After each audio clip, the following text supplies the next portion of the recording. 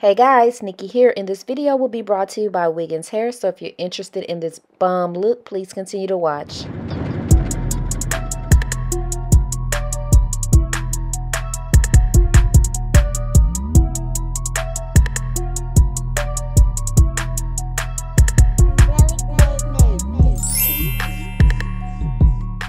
So let's hop straight into it. This is the box your wig will come in. So let's go over everything that's in here. There's a pair of 3D lashes, which I desperately need. There are some HD wig caps in here, 2 of them to be exact. An edge brush / comb, and it is purple. And there is also an edge band to tie your hair with. If you don't want to keep the box, here's a bag you can put your wig in when you're done with all of the information on there. So if you really love your wig, you won't forget how to order another one. So this is 24 inches. This is the bomb invisible lace. It's human hair and it is a cap size small. So this is the wig right here. It is already curled. It is so bomb. You guys know I love these simple wigs that you just put on. The hair is pre-cut. You don't even have to cut the lace. It's pre-bleached. It's pre-dyed. Everything is already done for you guys. Pre-bleached, pre-plucked, pre-cut. You got that? So there's a strap in here in case you want to wear it glueless, which I will show you in just a few. There's a comb at the top of the head, and there's one at the back so you can have a little bit more security if you would like. So that's everything about the actual wig. So let's hop into the install. The first thing I'm going to do is tint the lace with my foundation. Therefore, if I take any kind of pictures on the flash photography or anything, I won't have that flashback. So let's just do that. You just take your foundation in a big brush. Do not put a lot of foundation on your brush, saturating the cap. I think you can see where I did it a little bit right there. But I'm going to even it out because when you put too much and you start to wear the glue and the gel and stuff to adhere it down, it makes it slip and slide a lot. So just put a little bit. I am going to put the strap on, the glueless strap. Excuse those braids, y'all. And this is what you have right here straight on the head. Let me adjust it a little bit. Guys, I absolutely love this wig. It's so low maintenance. It is a closure wig and not a frontal, but the closure is so big, guys. It stretches so far, and I absolutely love that because you have like that frontal feel, but you don't have to worry about those ear tabs and etc. cutting all those off. You won't be able to pin it up or anything, but you do have a lot of space on your closure. So I'm just trying to show you how it would look if I didn't want to glue it down. Look, I can just brush this a little bit and I'm out the door. But let's go ahead and gel it down because you know I don't use glue to give it a secure hold or whatever. And I really didn't have to, right? But I just did this step so you guys can see how I do it if you're interested. So I always pin the hair up first so it will be out the way without any interruptions. I take that comb at the back and put it in to secure it. This has got to be glue. This is a gel though. And I'm just going to put this on the front and slick my edges up a little bit. Baby, when I pulled that cap back, that forehead popped out, didn't it? Don't worry about it, sweetheart. We're going to cover it in a minute. So what I do is just take the gel and put it along the perimeters right there. And I also slick my edges down so that it won't interfere with the installment of the wig. And it looked like I'm just slapping this gel on any kind of way, but I got a lot of forehead to cover, so you know it's not doing any harm. So here's the fan right here. I'm just gonna blow dry it. Make sure that this is really dry, or tacky, not really dry. What am I talking about? It's really tacky before you adhere it, so it don't slip and bring you all of that residue and etc.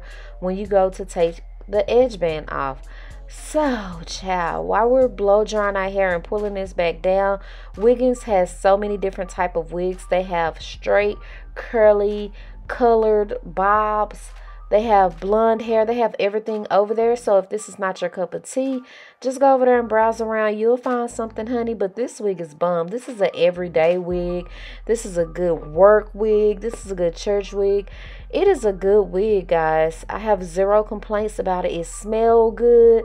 You'll be surprised at how some of these wigs smell when we get them. Yeah, kind of like Fritos or feet or something. I can't explain it. So I'm just going to tie that down so it can go ahead and adhere to my head. And yeah, let's move it to the next step. That's good and set in, child. It's not going anywhere at all. So I'm just going to make sure this is pinned up again because I don't want any hair interfering with the hairline and etc. So that's what I'm doing. And of course I'm just using a clip. So let's see what we're working with. You see how that looks like a frontal? So I'm going to take the Even spray. This is the purple bottle. It's Supreme Hold. And I'm going to go around the hairline. Now this spray, baby, I should have ran it under some hot water. You see how it's spraying out? But we're going to make it work. So the gel I used to adhere the hair to my head. And the spray I used to melt the lace. Or you can just use the spray, especially if you don't plan on keeping this on a long time. Just use the spray. It'll work just fine.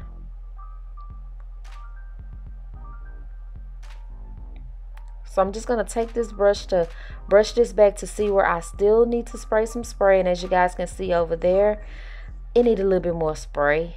It needs to be melted a little bit more. So that's what I'm doing. So that spray got a little bit out of hand. So I always keep like a face towel with me so that I can wipe it up before it dry down, because you don't want it to dry down and then you forget and you go to put your makeup on and it's going to interfere with you putting your makeup on big time. So back to drying it and back to tying it down.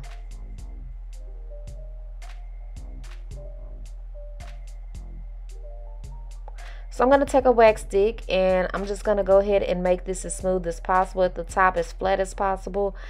I really don't have to do much with this. You can go in and manipulate the part and all of that. But I really like this part already. It looks natural. It don't look wiggy. You know how sometimes when we get our hair done and stuff, the beauticians and etc. spray the part, conceal the part so neat that it don't look natural. You know, and so this is a more natural type wig, so I want to keep it looking natural. Now some wigs, honey, they know they don't be our hair, so that's perfectly fine with that type of wigs, but this is a more natural type wig, so I just wanted to keep it like it is. And plus, the less the better. The less work we have to do, the better. So I'm just gonna tie that back down. I did put the lashes on that came with it. And yeah, I popped that off. So let's go ahead and put some more foundation on the lace, so you won't have like that white residue. And I'm using a smaller brush than I used to put the lace in the inside.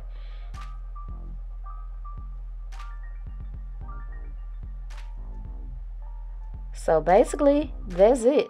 That's it. And I just made it look like it has a lot of steps to it, but it don't.